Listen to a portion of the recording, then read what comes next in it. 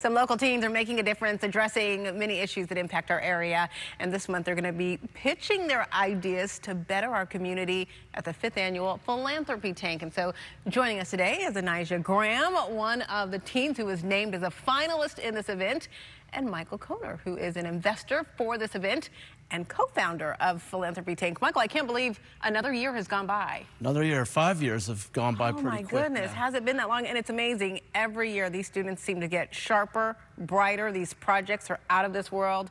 Anajiah, first of all, congratulations to you. This is a big deal. Thank you. Are you pretty excited? Yes, but nervous. Well, with reason to be, a lot on the line from what I understand. For our viewers at home, tell them about your project. So it's called Stand Up, Be Counted. It's a community involvement charity out in Belle Glade Polk in South Bay, Florida.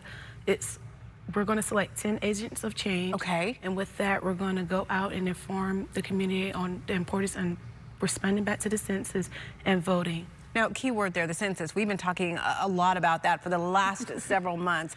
This is such an impressive project because, Michael, you know this. It really speaks to a need that we've had an issue here in South Florida with this, and we've got a youngster here wanting to respond and meet that need.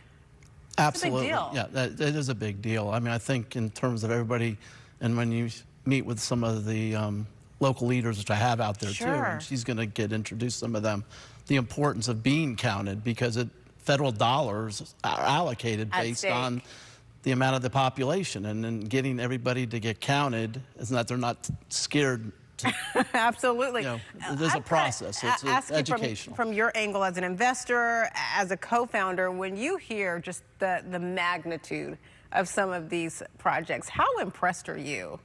Well, I'm amazed of the creativity, and it's the passion of, you know, we've already gone through over the 5 years, we've funded $400,000 to 33 different student groups, which has really invoked over 500 students to date, and impacting our local community. We've probably impacted over 200,000 people. So again, it's just not her, it's part of her team. She already has 8 people involved in this project, and she's looking to ramp it up with more of kids at her school, and it becomes a club. And that's going to happen. I know, Anajiah, you mentioned agents of change, and one of the ways you really want to get people to be involved in the census, you and your team, you've said we've got to go straight to other teams, people that look like us, and they're the ones who will encourage their parents, their aunts, their uncles to really be counted.